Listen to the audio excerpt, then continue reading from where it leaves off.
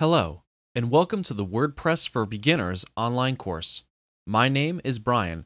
Thank you so much for joining our class. In this course, you will learn how to install and start using your own WordPress site or a blog. Why to use WordPress? You're probably wondering why not Wix or Weebly or other website building software, but WordPress? Well, WordPress is by far the most popular open source content management system used by approximately 75 million websites.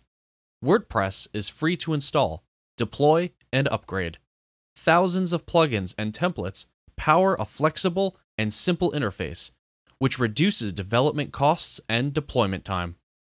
And, most importantly, WordPress sites tend to rank higher than others in search engines, as it is written using standard compliance, high-quality code, and produces semantic markup.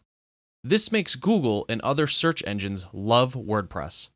Now that we can clearly see the benefits of the WordPress, let's get started with our first lesson.